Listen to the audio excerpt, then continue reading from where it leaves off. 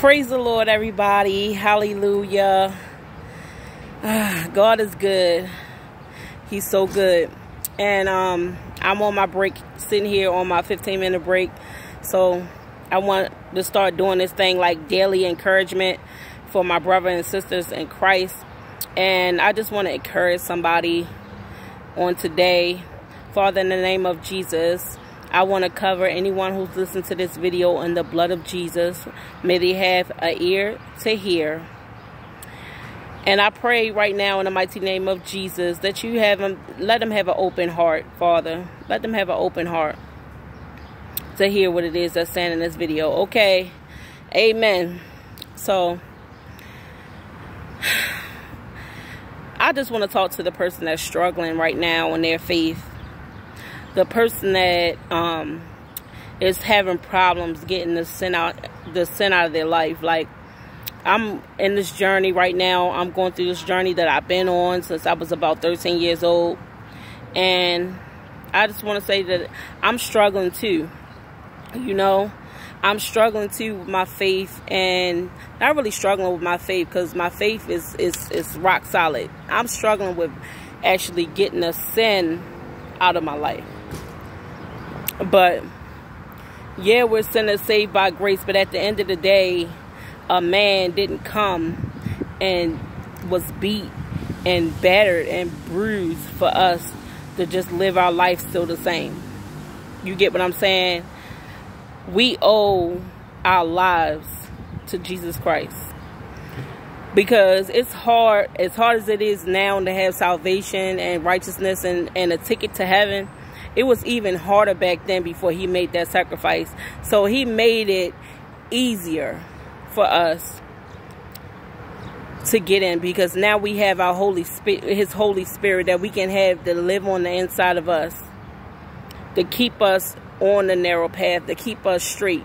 I know a lot of times we condemn ourselves when we fall, and we think like, oh, Jesus would never love me. I messed up too bad and things like that. But the love of the Father is beyond what we could even imagine. His love is just so great for us, to where as though, yeah, we might fall, but we can make a choice at the end of the day. We all have a choice to make. If you fall, then what you going to do? Is you going to choose to get back on the bike and ride, or you're going to choose to give up and watch everybody else ride the bike and you just sit there and not have any fun? Because that's how it is. Like, we see other people that's living and their calling. We see people that's actually living what God called them to do, and we feel like it's hopeless for us. Like, we can't get there, but we can. We have to choose. We have to choose every day. The Bible says a righteous man can fall 7 times and get back up. So just because you fell doesn't mean that you can't get back up. As long as you have breath in your body and life in your body, as long as you're still breathing on this earth, you have a chance to make it into heaven. You have a chance to get yourself right. And it's not just to get into heaven. We just want to live right and do what we need to do, because God sacrificed himself for us. We owe him. We owe him our lives. We owe him obedience.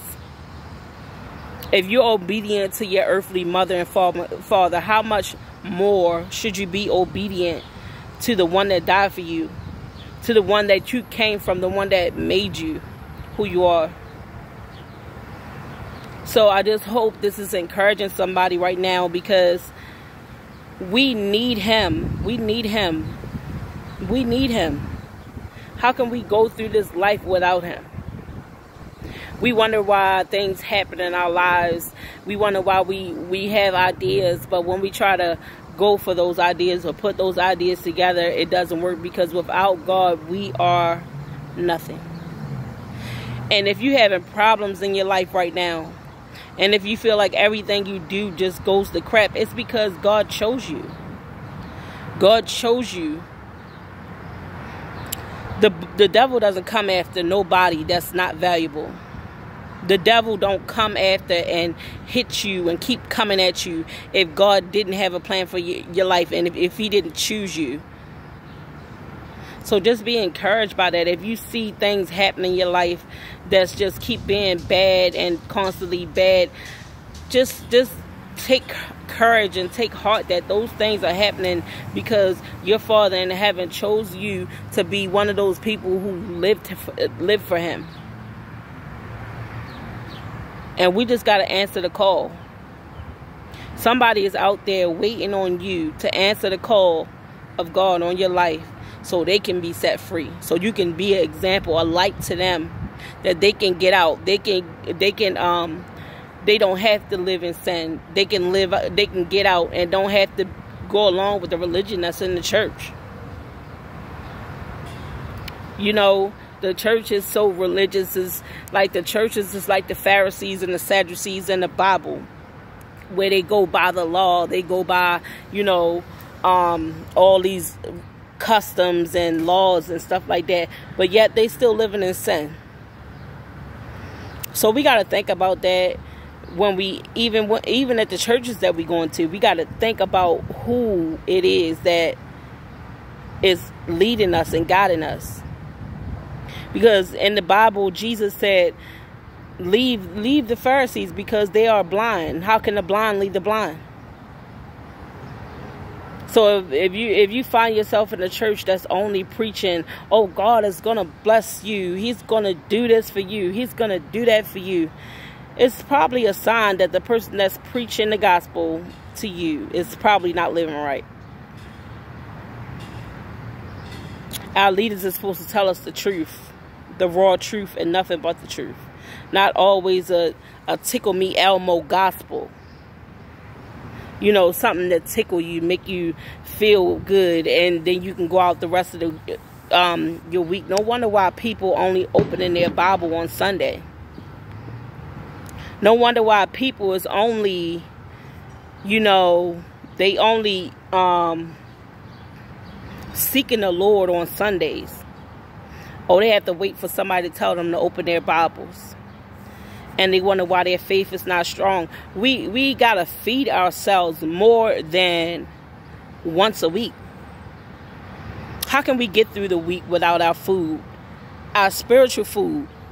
Just as much as we are spiritual beings, just as much as we are physical beings, human beings.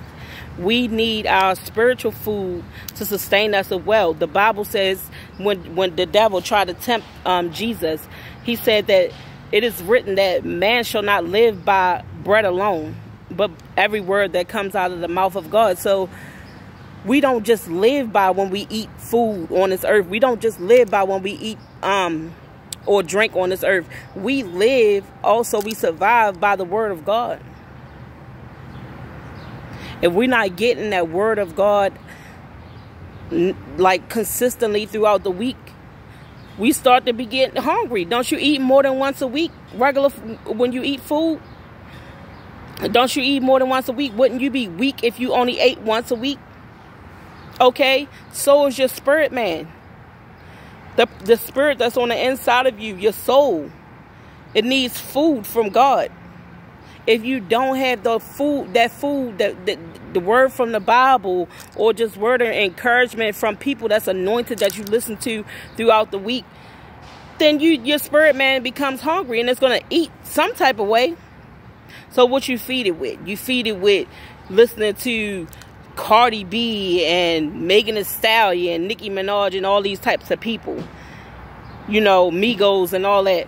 You feeding it the wrong stuff, and you wonder why you're struggling with your faith, because you're not feeding yourself the right stuff. We have to feed ourselves the right stuff. I had to find this out the hard way. Every time that I tried to devote my life to Christ, I will always end up falling away. Why? Because I was feeding myself with the wrong things. I was watching the wrong things. Everything I watched had witchcraft in it. Everything I watched had cussing and cursing and fornication and all types of stuff in it. And I was wondering why I was struggling with those things, because that's what I was feeding myself. So just be encouraged. Be encouraged, brothers and sisters in Christ. Hallelujah. We need Jesus. We need that food. We can choose to get back up. We can choose to keep going. We don't have to fall away to sin. We don't have to be embarrassed, because God already knows. He already knows. But he chose us for a reason. Even in our sin, he chose us for a reason. And we have to choose him. He chose us, so we have to choose him. We can choose who we want to become. Just like the worldly people that don't believe in God. They tell you, you choose who you want to be. You can be whatever you want to be. So how much more God? Like, we can't choose to be righteous and live like he wants us to live. Yeah, you might lose some friends, but friendship with the world is an enemy to God. So do you want to be God's enemy, or do you want to be in his good graces? Because woe to the enemy of God, I'm telling you. People of God, today we don't fear God like we should. We don't fear God like we should. We fear a bee more than we fear God. Because if we fear God, we would think twice about sinning. We would think twice about doing things that he told us not to do. The one who can kill the body and the soul. My God, my God. So be encouraged, my brothers and sisters. You're not alone. We all struggle with the same things, but we can do it. We can do it. We can definitely do it. So encouragement time is over. I got to get back to work. So be blessed. I love you guys. And thank you for tuning in. If you did tune in, or if you got something from this, God bless you. And see you next time.